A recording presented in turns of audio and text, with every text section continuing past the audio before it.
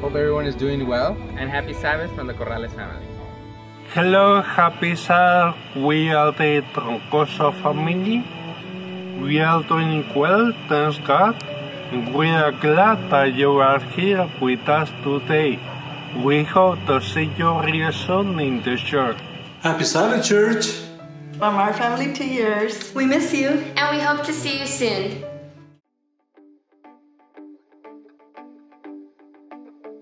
Good morning and happy Sabbath. Before we get into our service, here are a few announcements. Prayer meeting will be held September 9th starting at 7. For information, contact Ms. Rodel Liwanag. Don't forget to keep social distancing, 6 feet apart, and if you do go out, don't forget your cute mask. The Southwestern Union will be holding a men's ministry meeting September 5th at 2 p.m. on Facebook. We want to thank you so much for your contributions to the El Paso Central SDA Church through your tithes and offerings. This week, the church fund was $5,473.12, and the building fund was $4,772. Thank you so much. To drop off your tithes and offerings at the church, make sure to stop by September 2nd from 10 to 1. That's all for announcements this week. Have a happy Sabbath and enjoy the service.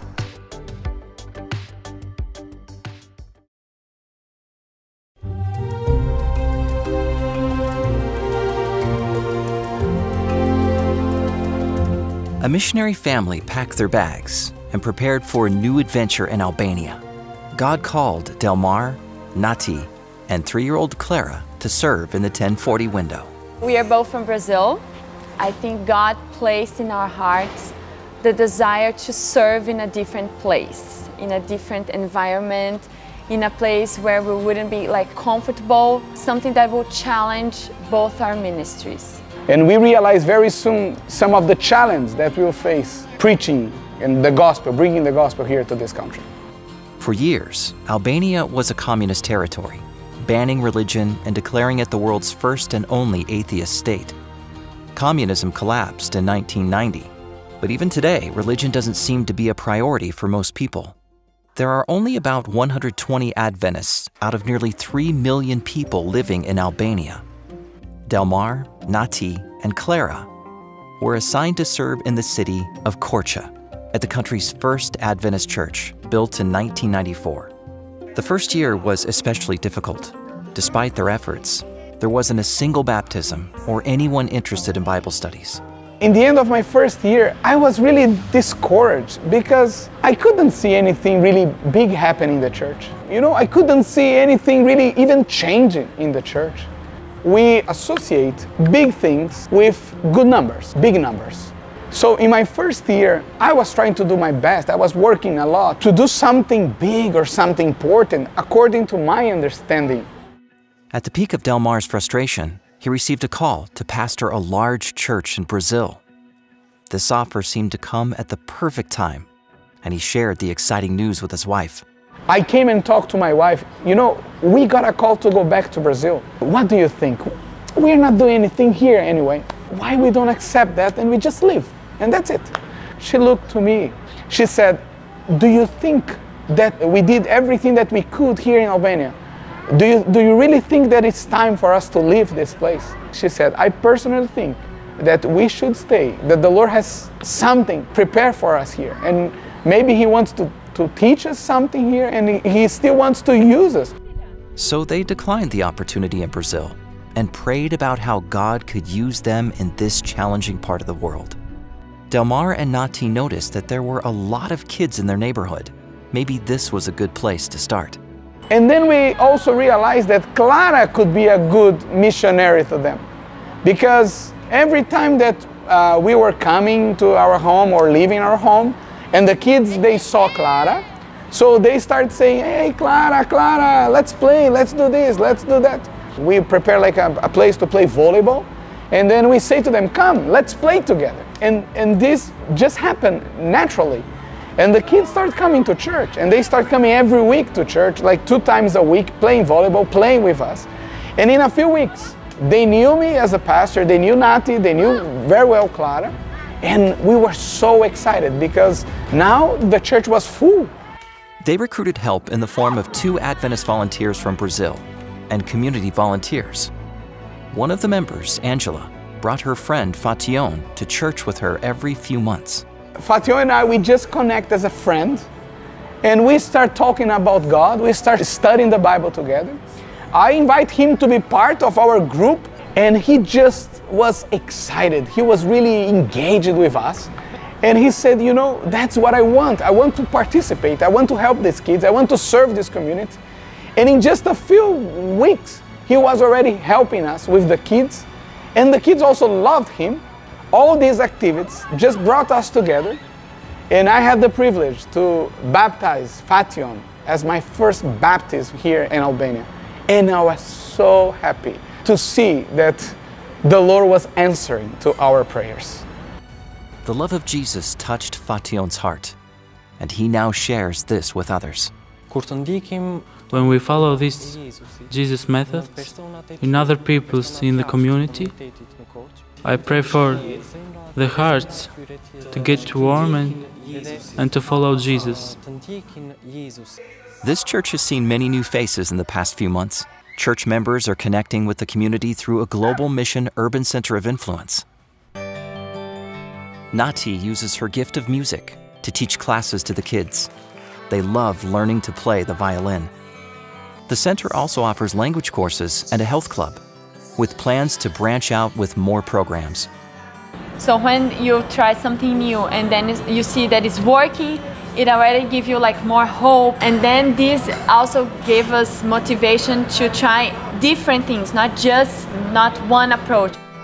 Please pray for this ministry as it continues to grow and integrate into the community. And pray for missionary families like Delmar, Nati, and Clara, who are serving on the front lines of mission. When we were called to come as a missionary, I thought that I was ready to change the world. But it took maybe 1 year to realize that before I do anything, the Lord was trying to change me. Thank you for supporting the mission of the Seventh-day Adventist Church. Ok, você gosta de morar na Albânia? Sim?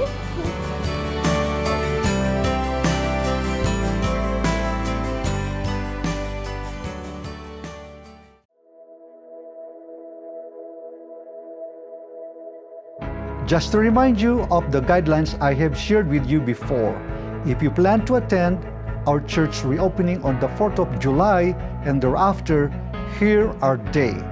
First, please register your name and family members by texting 915-227-5633 or emailing proscal@yahoo.com or registering at our church website elpasocentral.org. From there, you will know once the capacity is reached. Church service streaming continues at our church website for those who cannot attend the live service. Second, your children will be staying with you throughout the duration of the worship service. Third, please stay home if you are not feeling well. Fourth, remember to enter and exit on designated doors. Fifth, please wear your face coverings at all times. Masks will only be provided for members and visitors who forget to bring theirs. Sixth, please refrain from physical contact for the safety of others and yourself.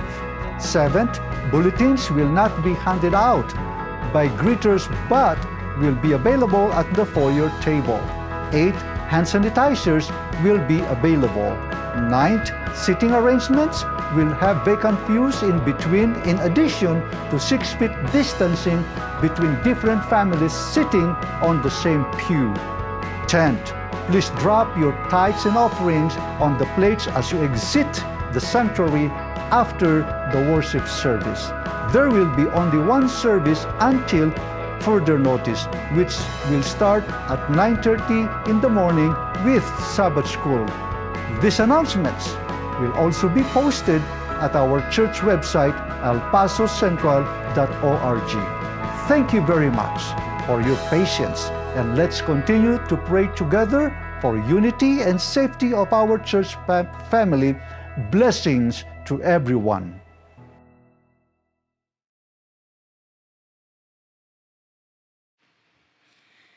Happy Sabbath.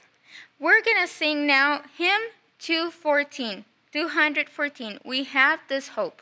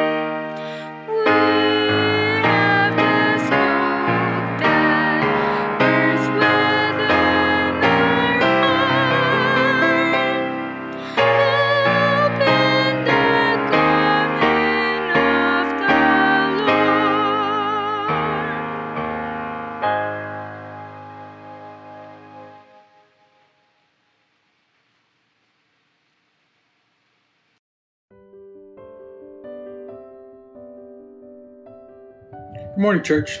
Happy Sabbath. If you please bow your head and close your eyes, we'll have the morning prayer. Heavenly Father, Lord and Savior, Father, we come to you again on our knees. We thank you for this week that you've given us, this week of life, Father. We know there's darkness out there in the world, all around us, Father. We still thank you for the moments of life, the family that we do still have around us, Lord. We thank you for the breath that you allow us to draw from moment to moment, the beatings of our hearts, Lord.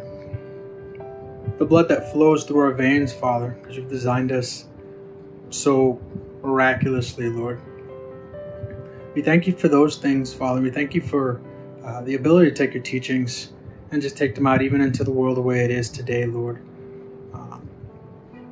Allowing us to shine your light in the dark places that are out there, Father. Your love, Father, your acceptance, the way you accepted us, Lord. And then just the hope and the peace that you fill us with, Lord, each day when we commune with you. Father, we pray that you just really allow us to exemplify all of your love through the words we choose to speak, how we choose to speak them. Father, we pray that over everything else that goes on in this world, that we exemplify your love, your compassion, your understanding, Lord. Father, once again, I pray that you are with those who may have sick ones around them. We pray for the sick themselves, Father, that you're with them. That if it be in line with your will, that you call them to rest, Father, that you also send your comforter to be with those loved ones, to be with those family members, and just remind them that this is not the end, Lord. Father, we pray for just your word to reach our hearts this Sabbath day, to just refresh us, Lord, to remind us why this day was created, for us to get that rest, for man, for us to revel in your word and your love, to be overjoyed by it, to have our minds reset, our bodies reset, Father.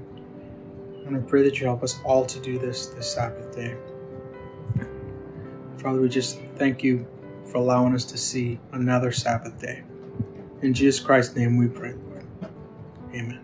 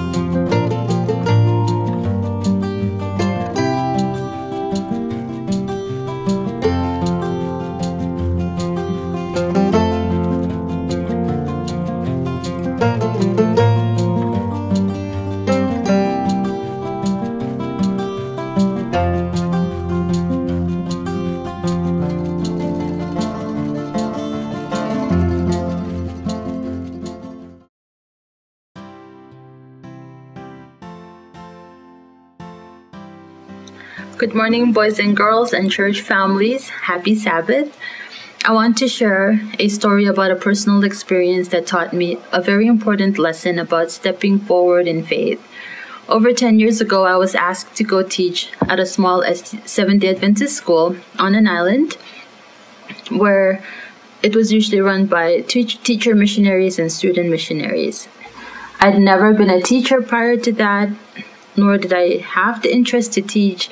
But don't get me wrong, I have a deep respect for teachers because it's not an easy job to be a teacher. And that was partly why I was hesitant about accepting this call. And then throw in my lack of experience, I was like, no, thank you. But I decided to pray about it because I was asked at a time when my relationship with God got stronger, and I was really eager to serve Him and do His will. And after some time of prayer, it became very clear to me that that was what God wanted me to do. And at that time, I didn't know why, but I just decided to step forward in faith anyways. So Dion was 3 years old at that time. We were living in Washington, and my husband was on a deployment. So Dion, myself, and my sister, who was living with us, started, there was a lot of planning and action in moving our stuff into storage and going back to the islands. We arrived only a few days before school started, and I remember feeling very unprepared and scrambling to get my assigned classroom ready and also figuring out how to fill out a lesson plan. And I pretty much scanned through the textbooks that I was supposed to teach from. And I did all of this until school started only a few days later. And the first day of school came, and I was filled with many mixed emotions, but the biggest one was panic. I was like, what did I get myself into? But then, I was comforted with the fact that God was with me and everything will be fine. And He really was. It didn't take long for me to realize that I wasn't the only one who was unsure about what I was doing. So many of the other teachers felt the same way, and we had to learn quick, and we did. We had to stay up late at night, planning out our lectures, filling out lesson plans, and grading. And there was a time when we didn't have enough teachers, but then after a lot of prayer, God filled those slots, and we finally felt some relief. And unfortunately, not long after that, there was a tragic event that happened. One of the young student missionaries went out for a jog. She didn't come back. We found out later that something bad happened to her. And this really scared a lot of, the teachers, and even the locals were very shocked.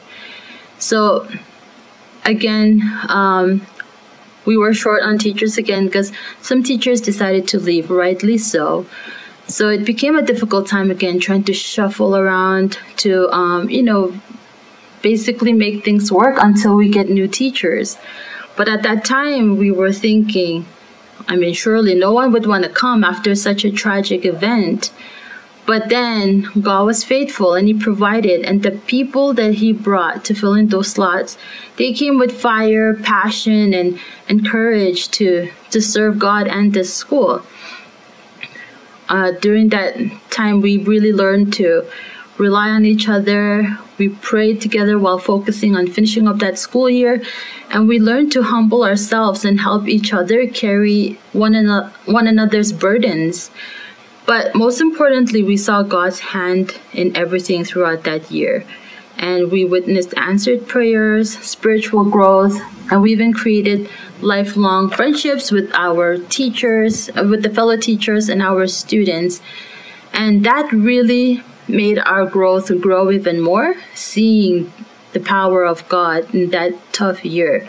What could have been the worst year ever did not turn out to be the best year, but it was so full of blessings, even among all those uncertainties. Nowadays, we're in a time of uncertainty. We're adjusting to new norms. And I know that it can be very difficult, especially when the changes are happening so fast. But fortunately, we have a God who is very powerful, and He's going to get us through. Just like the time He got me through that tough, 10, 11 months, He's going to get us through as well. So I wanted to end this story with a verse from Joshua 1:9, and it says, "Be strong and courageous. Do not be frightened or dismayed, for the Lord your God is with you wherever you go."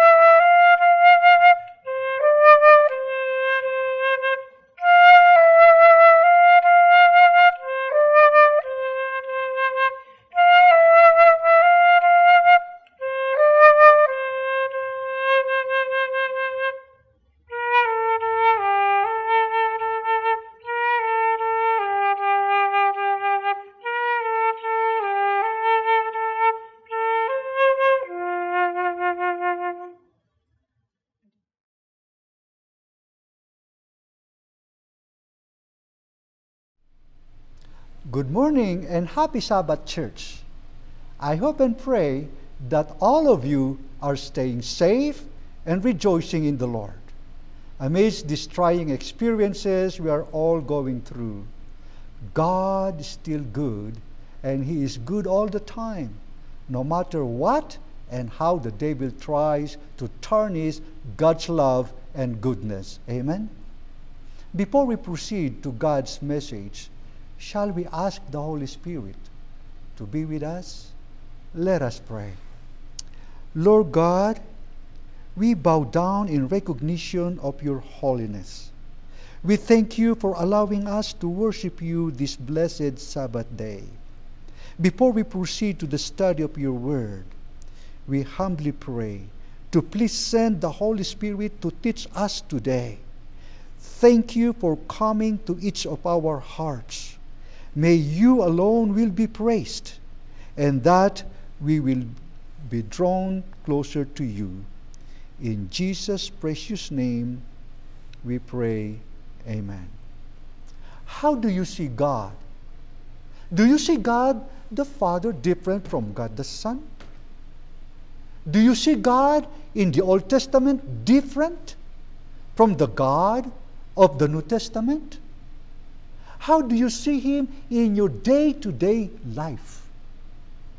Do you see Him as a God who at a moment's notice will strike back at you with lightning bolt for the lies, gossips, hateful words you utter? If that would be the kind of God you know, who punishes every wrong act we've done, I bet all of us should be dead by now. Did you see God as a tyrant that would punish every wrong deed you've done? And in that order to appease Him, you have to give Him some form of an offering? Did you think that because you have not been faithful in your tithe, that's why you lost your job during this pandemic? And if you give tithe, He will give back your job or will increase your income. Are we trying to bribe God? I hope that's not the reason why we faithfully return tithes and give offerings. Do you come to church because you are scared that God will punish you for not worshiping Him in church? That is why you come to church and give your peace offerings? Isn't that hedonism or paganism? Pagans believe that when something bad happened to them, it is because they made their gods angry, and that they have to make some kind of offering to appease them. They offer treasures. They offer their best harvest. They offer animals. Or sometimes they offer even their own children. Those beliefs have no Christian basis, because my Bible says that my God is love.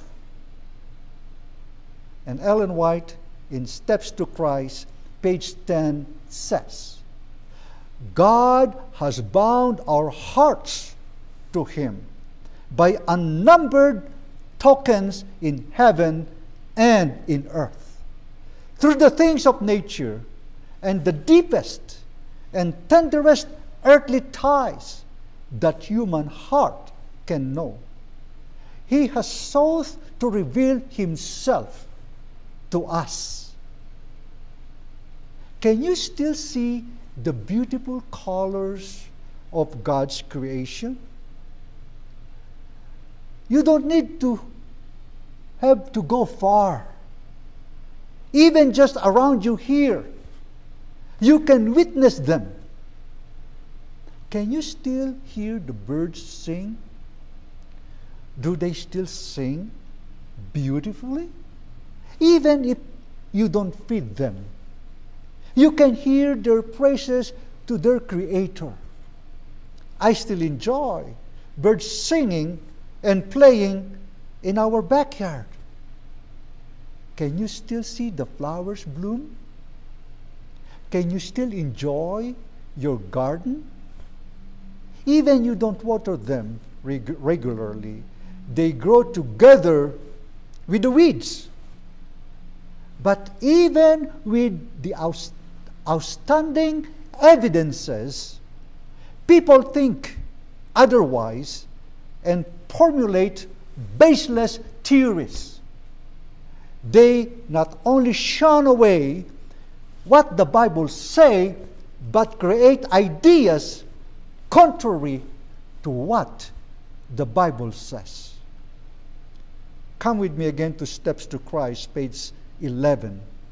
It says, though all these evidences had been given, the enemy of good blinded the minds of men, so that they looked upon God with fear. They thought of him as severe and unforgiving. Satan led men to conceive of God as being whose chief attribute is stern justice, one who is a severe judge, a harsh, exacting creditor. He pictured the Creator as being who is watching with jealous eye to discern the errors and mistakes of man, that he may visit judgment upon them. What are the thoughts of God during these challenging times of COVID-19 pandemic and global economic depression? Are you fearful of God or even angry at him for all these things that are happening around us? Well, that's what the devil would like to portray God in the thoughts and hearts of man.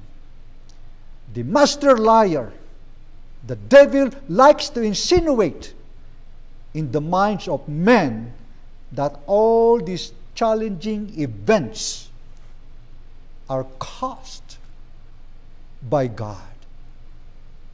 Ellen White, in page 13 of Steps to Christ, it says, it was to remove this dark shadow by revealing to the world the infinite love of God that Jesus came to live among men.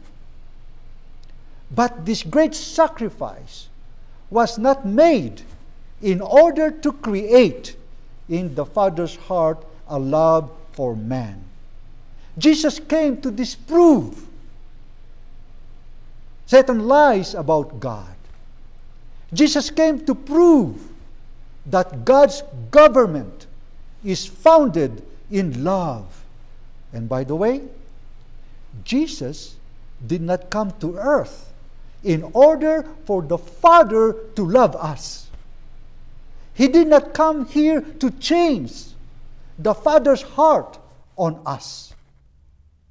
For the Father already loved us even before Christ came to dwell and die for us. It was God's love that sent Jesus on earth for our sins.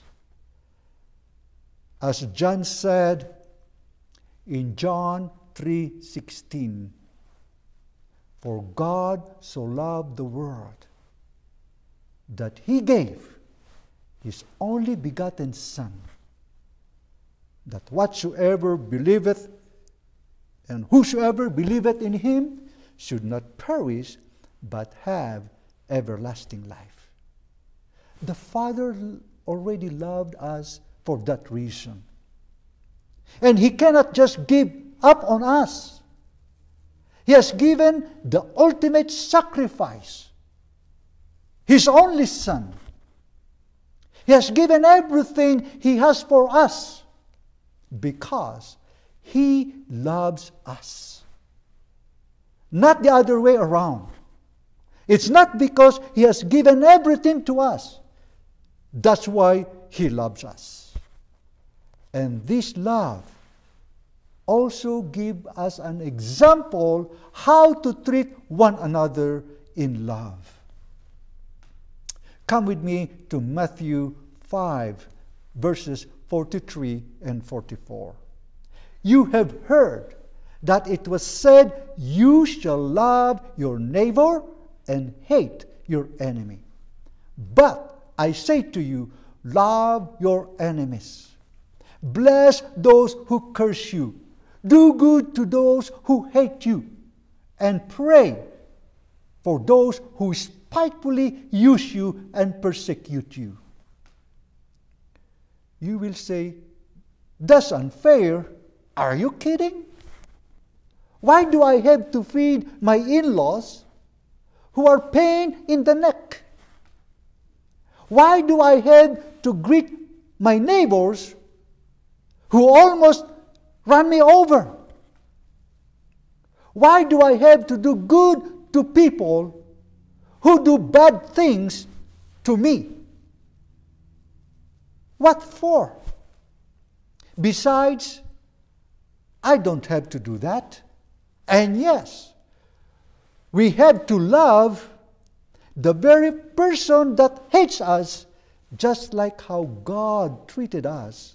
And for that reason, detailed in verse 45 of the same chapter, that you may be sons of your Father in heaven.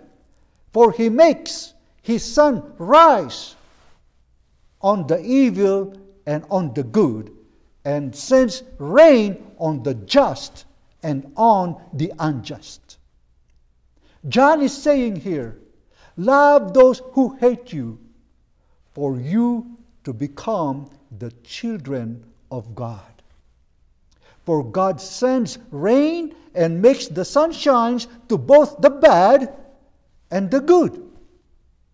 For God, our Father, does not play favoritism. God does not differentiate. God does not discriminate. Likewise, when there's calamities, question is, are the bad people only affected?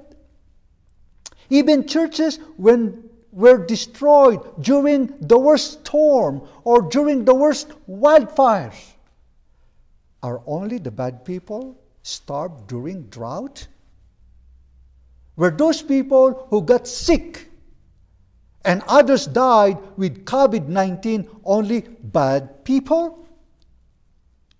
Are only the bad people the only one affected with this economic depression brought about by this pandemic? Of course not. Everyone is affected. And continuing in verses 46 through 48, for if you love those who love you, what reward have you? Do not even the tax collectors do the same? And if you greet your brethren only, what do you do more than others? Do not even the tax collectors do so? Therefore, you shall be perfect just as your Father in heaven is perfect. So if you want to be perfect like God, you have to love like God. Maybe your picture of God is influenced by what you see at home. Maybe the atmosphere at home reveals God as harsh and angry, that punishes every mistake, but comes down and even give rewards when you do good. Maybe your picture of God is influenced by a church that reveals God as stern and judgmental. But the Bible concept of God is that He is love. God's very nature is love. Everything He does, because God is love. That's what 1 John 4, 7 and 8 says. Beloved, let us love one another, for the love is of God. And everyone that loveth is born of God and knoweth God. He that loveth not knoweth not God, for God is love. You may say that God's love is revealed only in the New Testament. But that's wrong. The whole Scriptures reveal God's love for humanity. Aside from creation story, there are a lot of instances that God has declared His love to men in the Old Testament. Let's take, for instance, the story of Jonah's call to Nineveh. You know the story.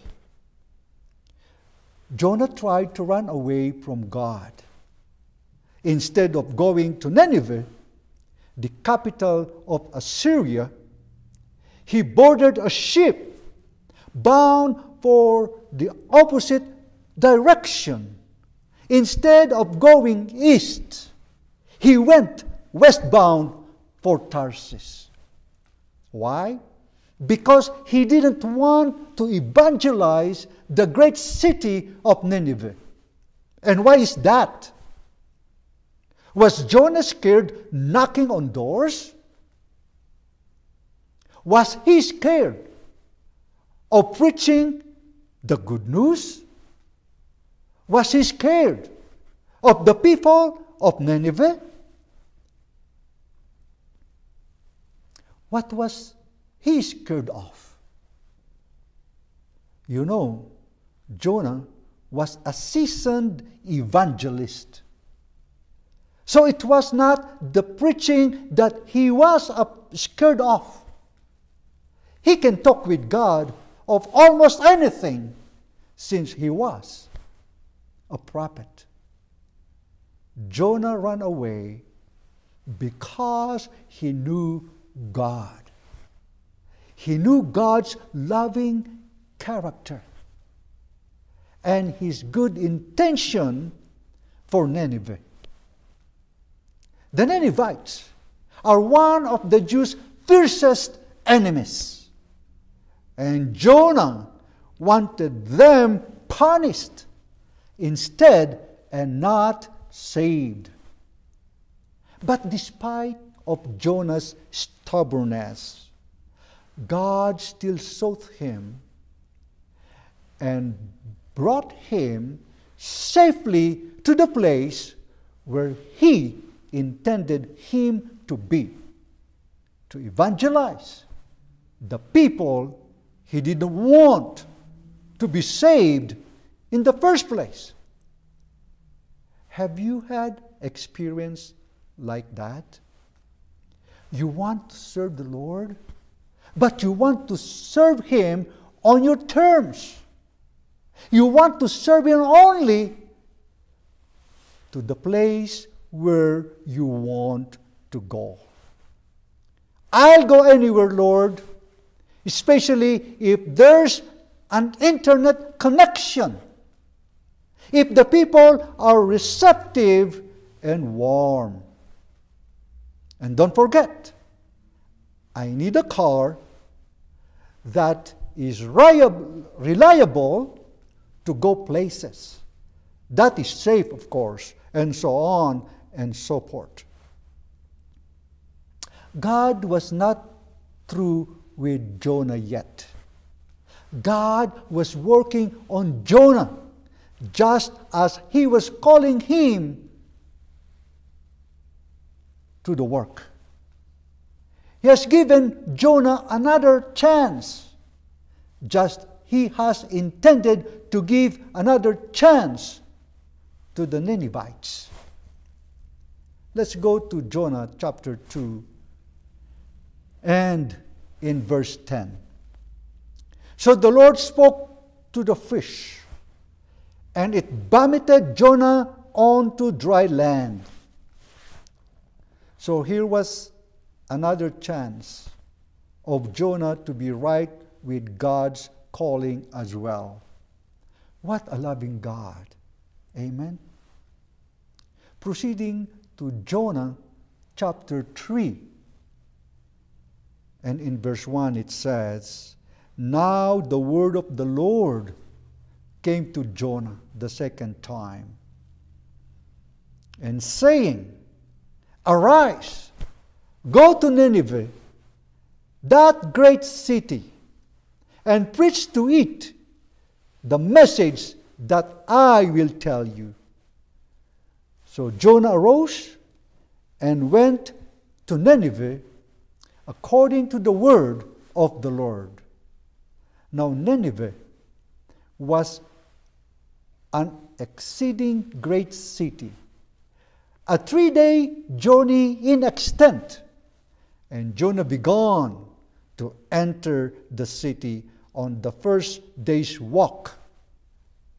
Then he cried out and said, Yet 40 days, and Nineveh shall be overthrown with the power of the Holy Spirit. Jonah evangelized the whole city for 40 straight days. Do you think if Jonah can do it with the aid of the Holy Spirit, we can do it too? And in verse 5, so the people of Nineveh believed God, proclaimed a fast, and put on sackcloth, from the greatest to the least of them. Praise the Lord. The Ninevites listened to God's warning through Jonah. So even the fiercest and hateful people can change through the converting power of the Holy Spirit. Amen? In verse 6, then the word came to the king of Nineveh, and he arose from his throne and laid aside his robe, covered himself with sackcloth, and sat in ashes. That's the king of Nineveh, humbling himself before the Lord.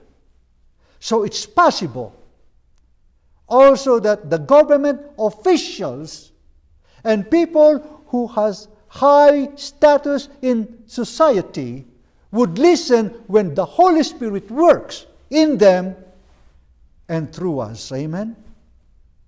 Isn't it encouraging? So when you imagine if the whole nation pray for our government leaders, there will also be a reformation of a great magnitude in high places. And continuing verses 7 to 10, and he caused it to be proclaimed and published throughout Nineveh by the decree of the king and his nobles, saying, Let neither man or beast, herd nor flock, taste anything, do not let them eat or drink water. But let man and beast be covered with sackcloth and cry mightily to God. Yes, let everyone turn from his evil way and from the violence that is in his hands. Who can tell if God will turn and relent and turn away from his fierce anger so that we may not perish? Then God saw their works, and they turned from their evil way, and God relented from the disaster that he had said he would bring upon them. And he did not do it. What father will not be touched by it? How much more for a God of love, who's all merciful and gracious, who has given them chances after chances, and now they have really listened and repented. But when the Ninevites listened and repented, Jonah wasn't happy at all. Let's see what he had to say to God. Come with me to Jonah chapter 4, verses 1 and 2. It says, "But it displeased Jonah exceedingly, and he became angry. So he prayed to the Lord and said, 'Ah, Lord, was not this what I said when I was still in my country? Therefore, I fled previously to Tarsus, for I know that you are a gracious and merciful God, slow to anger and abundant in loving kindness, one who relents from doing harm.'" So here was the reason why he did not want to go to Nineveh in the first place. Out of the abundance of his evil thoughts towards the people of Nineveh, his mouth spoke.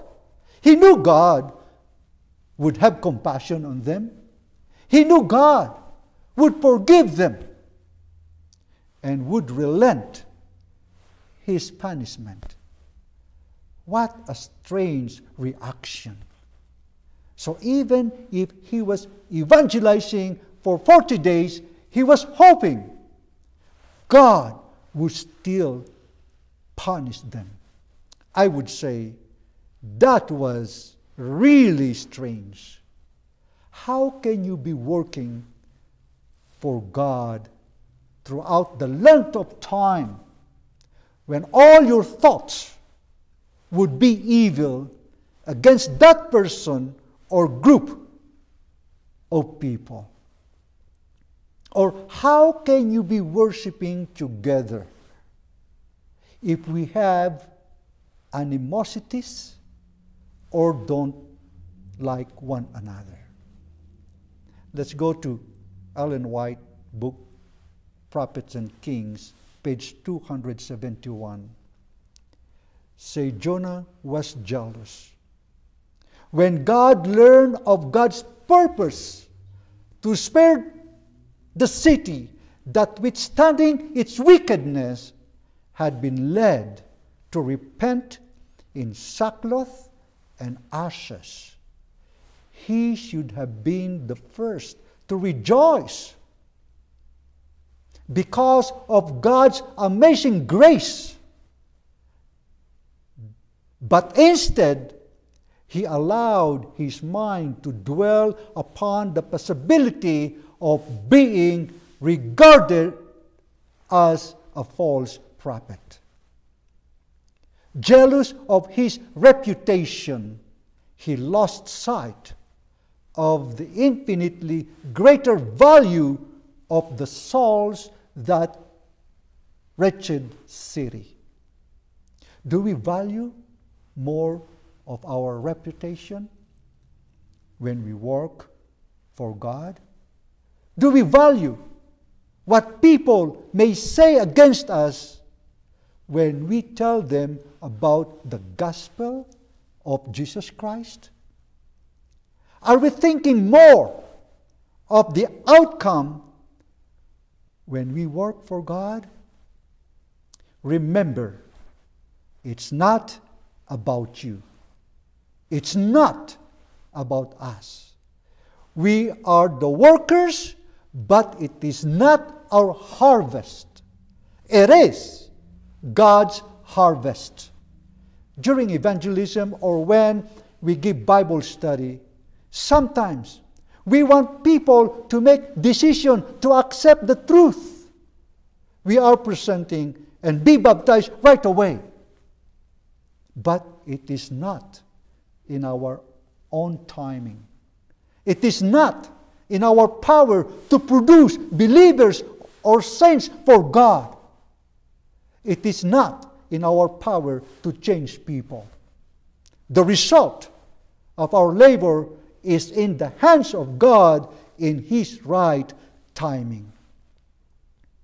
And yes, God empowers and equips us to do the work He wants us to do. But He alone has the control over the outcome. He alone has the power to convict a person to change his ways and accept the truth that is being presented. And may I remind you, we have no control of the result and transformation of any person or people. It is in His perfect timing that He will produce the result that we long to see from our labor. And sometimes we may not even see the result in our time. But rest assured, when we work faithfully for the Lord, it will not come void. That's what Jesus said. We just have to believe it. And so back to Jonah. He prayed a strange prayer on verse 3 of Jonah chapter 4. Therefore now, O Lord, please take my life from me, for it is better for me to die than to live. What a strange prayer. Jonah knew God would forgive the Ninevites, and he was angry at God, jealous of his reputation to be called a false prophet. Instead of celebrating that his evangelism was a success, and hundreds, if not thousands, got converted, Jonah, like Moses, he knew that God was a loving and merciful God. When Moses asked God to see His glory, God declared to him His glorious character, covering Moses with His hand. God passed by him and proclaimed His name. Exodus 34 and in verse 3 it says, And the Lord passed by before him and proclaimed, the Lord God, merciful and gracious, long-suffering and abundant in goodness and in truth, keeping mercy for thousands, forgiving iniquity and transgression and sin, and that will be by no means clear the guilty, visiting the iniquity of the fathers upon the children, and upon the children's children, unto the third and to the fourth generation. And because of His love, He sent His one and only Son to reconcile us back to Him. However, Jesus was not the only one on the cross. According to Apostle Paul, God was with Christ on the cross, suffering with Him, reconciling the fallen world back to Him. Let's read 2 Corinthians 5:19. It says, that is, that God was in Christ reconciling the world to Himself, not imputing their trespasses to them, and has committed to us the word of reconciliation. Christ was the medium through which God could pour out His infinite love upon a fallen world. God was in Christ, reconciling the world unto Himself. God suffered with His Son in the agony of Gethsemane in our behalf. The Holy Trinity were in one purpose, to reach out for fallen humanity. Calvary, the heart of infinite love, paid the price for our redemption. God was in Christ to win the world to himself. That is the God I know, and that is the God I preach. The God that has amazing love that will not let you go. There was a story some years ago on a hot summer day in South Florida. A little boy decided to go for a swim in the old swimming hole behind his house. In a hurry to dive into the cool water, he ran out the back door and flew into the water, not realizing that as he swam towards the middle of the lake, an alligator was swimming toward the shore. His mother in the house was looking out the window. She saw the two as they got closer and closer together. In utter fear, she ran towards the water, yelling to her son as loudly as she could, "Come back! Come back!"